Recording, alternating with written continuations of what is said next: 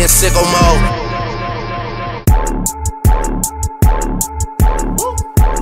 Made this here with all the ice on in the booth. At the gate outside when they pull up they give me. So welcome guys, welcome to my channel. और इस video में हम लोग बात करेंगे 5 kilometre training session beginners के लिए और कैसे अपना पूरा वर्कआउट स्ट्रक्चर करें। तो ये वीडियो उन लोगों के लिए जिन्होंने टारगेट किया कि मैं 5 किलोमीटर आधे घंटे में करूँगा या 25 मिनट या 35-40 मिनट में। तो आप लोगों के लिए ये वीडियो मैंने स्पेशली बनाया है। तो 5 किलोमीटर ट्रेनिंग कैसे करनी है, पहली चीज़ जो आप लोगों को ध्यान रखनी है वो है वीकली माइलेज। आप लोग कितनी रनिंग कर रहे हो। अगर आप बिल्कुल नए हो तो आप 3 से 4 किलोमीटर से स्टार्ट कर सकते हो, बट 4 to 5 डेज से ज़्यादा वर्कआउट आपको नहीं करना। अगर आप बिल्कुल भी नए हो, आपने कभी भी जॉगिंग तक नहीं किया, तो आप 1 या 1.5 किलोमीटर से स्टार्ट कर सकते हो।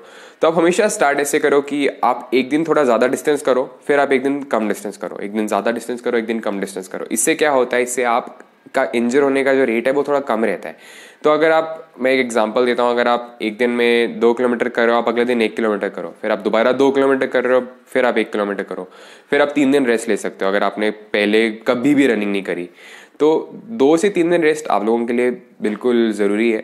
तो ये जो आपका वीकली माइलेज है, इसको मैं बोलता हूँ कि आप कितना डिस्टेंस रन करते हो, और ये जो आपको वीकली माइलेज रखना है ये आपको over a period of time 5 से 6 महीने की अगर मैं आपको ट्रेनिंग प्लान बता रहा हूँ तो आपको ये पूरा कंसिस्टेंट डिस्टेंस हर रोज़ रन करना है। तो जो फर्स्ट इंपॉर्टेंट वर्कआउट आता है 5 किलोमीटर की ट्रेनिंग में वो होता है एक लॉन्ग रन। अब जब आप ये से 4 दिन आप रनिंग कर रहे हो, 3 किलोमीटर 2 किलोमीटर 3 किलोमीटर 2 किलोमीटर, अब जो आपको लॉन्ग रन लेना है वो आपको लेना है करीबन 5 से 6 किलोमीटर का। तो लॉन्ग रन होता है generally 20% of your weekly mileage. अगर आप 20 किलोमीटर रन कर रहे हो तो आप लगभग 5 या 6 किलोमीटर का अपना एक लॉन्ग रन रख सकते हो।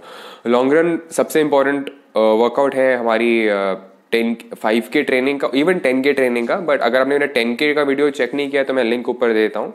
इस वीडियो में मैं सिर्फ 5 किलोमीटर ट्रेनिंग पे फोकस रखूंगा। तो आपने अपनी वीकली माइलेज कंसिस्टेंट रखी है, आप 2 से 3 महीना सिर्फ सिंपल रनिंग कर रहे हो, आपको इसमें कुछ और ऐड नहीं करना, सिर्फ एक लॉन्ग रन ऐड करना है। तो मैं 5 दिन आपको वर्कआउट के लिए बोलूँगा, 4 से 5 दिन, अगेन जितनी आपकी फिटनेस है उसके ऊपर।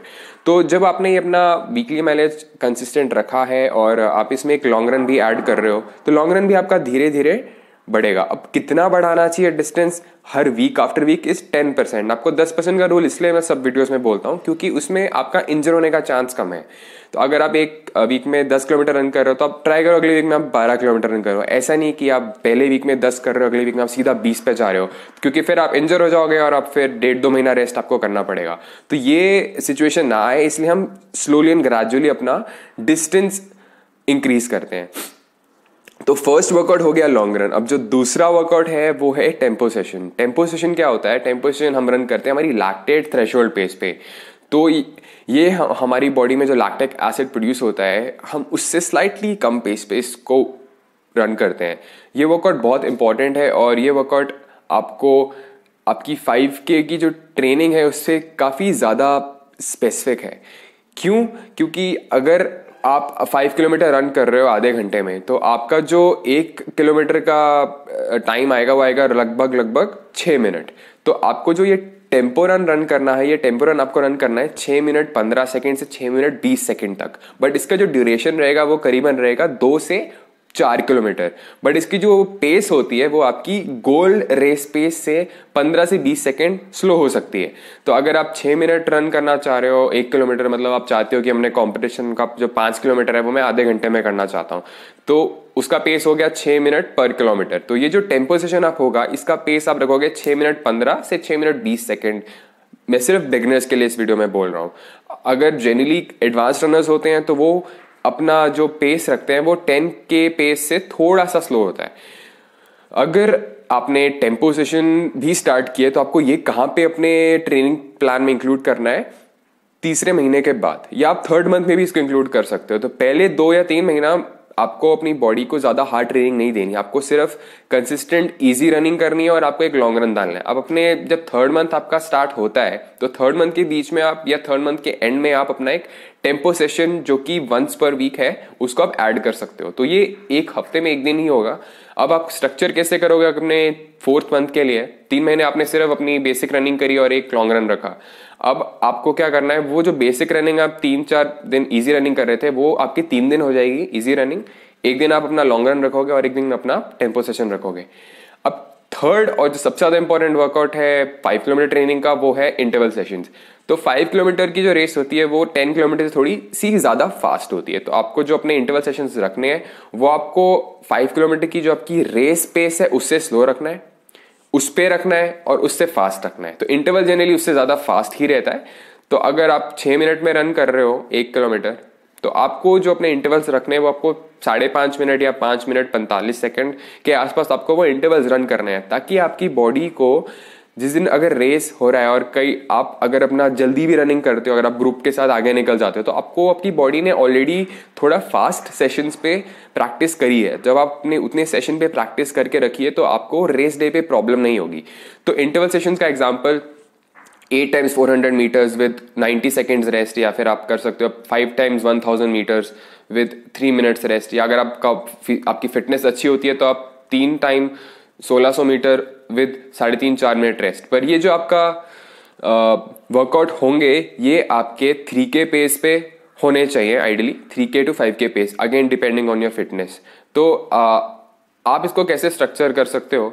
जैसे आपको अपना फास्ट सेशन रखना है तो आप कर सकते हो कि जो 400 मीटर के मैं रेपिटेशंस इंटरवल्स लगा रहा हूँ वो मैं करूँ अपनी 3K पेस पे। अब 3K पेस क्या होती है? आपको अगर आप 1 किलोमीटर कर रहे हो, लगभग मैं 400 के हिसाब से बता दूं तो आपको बेटर आइडिया लगेगा। अगर आप 400 मीटर 80 सेकंड में रन कर रहे हो तो आपकी जो 3K पेस होगी वो करीबन 74 to 75 सेकंड होगी। तो आपको ये अपना वर्कआउट करना है 3K पेस पे। अगर आप थोड़े से लंबे सेशन ले रहे हो, से 1 किलोमीटर की रेपिटेशंस लगा रहे हो या आप 1600 मीटर के ले रहे हो, तो जो 800 मीटर 1 किलोमीटर के इंटरवल्स होते हैं उनको आप ले सकते हो एट योर 5K पेस या थोड़ा सा faster than your 5K pace. Try करो कि somewhere between 3K and 5K pace के बीच में रहे, जो कि आपकी गोल रेस पेस से फास्ट हो। और फिर आप जो टेम्पो सेशन अपना कर ही रहे हो वो आपका स्लोअर देन 5K पेस है।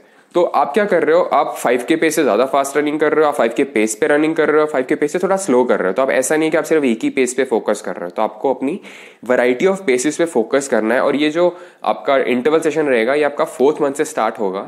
आइडियली 3rd मंथ के बीच से आप स्टार्ट कर सकते हो 5th मंथ के एंड तक। ये 6 महीने का प्लान है। तो लास्ट के मंथ में हम टेपरिंग करते हैं, जिसमें हम अपना जो हमारी वीकली मैनेजर्स को हम 40% तक कम करते हैं और हम जनरली थोड़े इंटरवल्स और टेम्पो सेशंस पे ज़्यादा फोकस करते हैं। तो आपको ये जो इंटरवल्स हैं ये आपको 3 महीने तक करना है अच्छे से, और ये हफ्ते में 1 दिन ही होगा। और जो आप अपनी पेस रनिंग कर रहे हो वो आपको नोट करके रखना है कि आपने कितने टाइम में आपने 400 मीटर किया या आपने 1000 मीटर किया। अब ऐसे नहीं अगर आप 400 मीटर कर रहे हो 1.5 मिनट में या 2 मिनट में, तो आप अगले हफ्ते वही कर रहे हो अगर आपने 2 मिनट में किया तो आप अगले हफ्ते 1.5 मिनट में कर रहे हो। आपको अपना स्पीड इंक्रीज नहीं करना है, आपको अपनी पेस इंक्रीज नहीं करनी है, आपको अपना डिस्टेंस भी एकदम से इंक्रीज नहीं करना है। क्योंकि क्या होता है, आप एकदम से इंक्रीज करोगे आपको लगता है मेरी बॉडी ले लेगी, बट वो आपकी बॉडी नहीं ले पाती, जिसकी वजह से आप इंजर हो जाते हो। तो आपको ये सब चीजें ध्यान रखनी है। तो अगेन मैं रिपीट कर रहा हूँ, इस वीडियो में मैंने आपको क्या क्या बताया है। एक, आपको अपनी वीकली मैनेज कंसिस्टेंट रखनी है, 3-4 दिन ईजी रनिंग करो। इसके बाद आप उसमें एक अपना टेम्पो सेशन ऐड करो। उसके अलावा आपको इंटरवल वर्कआउट्स करने हैं। अब जो आपका 4th मंथ ऑनवर्ड जो आपकी शेड्यूल रहेगा वो आपका शेड्यूल रहेगा कि आप एक दिन इजी रनिंग कर रहे हो, अगले दिन आप इंटरवल सेशन कर रहे हो, फिर आप इजी रनिंग कर रहे हो, फिर आप एक टेम्पो सेशन रख रहे हो, फिर आप इजी रनिंग कर रहे हो या लॉन्ग रन कर रहे हो। तो आप 2 दिन रेस्ट तो लो, क्योंकि आपने पहले कभी रनिंग नहीं करी, ये मैं एज्यूम कर रहा हूँ। अगर आप काफी टाइम से रनिंग कर रहे हो तो आप 1 दिन रेस्ट करके भी अपने 6 दिन अच्छे से वर्कआउट कर सकते हो। गाइस, वर्कआउट करने से पहले प्लीज रिमेंबर, आप 15 से 20 मिनट प्रॉपर वार्म अप करो, 1 किलोमीटर का वार्म अप करो, स्ट्रेचिंग करो, एक्सरसाइज करो, और वर्कआउट होने के बाद कूल डाउन भी करो। ये चीजें क्या होती है, हम लोग निग्लेक्ट कर देते हैं, जिसकी वजह से हम इंजर होते हैं। तो हमारी बॉडी को ऐसे नहीं कि हम सिर्फ रनिंग कर रहे हैं उससे हमारी फिटनेस और स्टैमिना सब बढ़ेगा। ऑफ कोर्स बढ़ेगा, बट अगर आपको अपनी बॉडी को भी उसके साथ ढालना है तो आपको एक्सरसाइजेस भी करना पड़ेगा, आपको थोड़ी सी वेट ट्रेनिंग भी करनी पड़ेगी, आपको स्ट्रेचेस भी करने पड़ेंगे, आपको प्लायोमेट्रिक्स भी करना पड़ेगा। तो आप वो सब इंक्लूड करो। उसके साथ अपना साथ की जो डाइट है वो बहुत इंपॉर्टेंट है, अपनी प्रॉपर डाइट करो, प्रॉपर डाइट खाओ, और आपको एटलीस्ट 8 से 9 घंटे की स्लीप होनी चाहिए। तो 6 महीने का जो प्लान है ये आप ऐसे स्ट्रक्चर कर सकते हो। और जो आपके लास्ट के 2 वीक्स रह गए हैं, मेरी रेस अगले संडे को और आज मंडे है, तो मैं इन 2 वीक्स में अपना डाइट और स्लीप का बहुत ज़्यादा ध्यान रखूँगा। और जो मेरे को खाने पीने का है वो तो उसके अलावा जो मेरे वर्कआउट्स होंगे इन वीक्स में मैं ज़्यादा हार्ड वर्कआउट्स नहीं करूँगा। मैं लास्ट वीक में मैं सिर्फ एक टेम्पो सेशन ले सकता हूँ ट्यूसडे को, और अगर मेरे को लेना ही है तो मैं एक शॉर्ट 8x400 मीटर्स का एक इंटरवल सेशन भी रख सकता हूँ 2 दिन।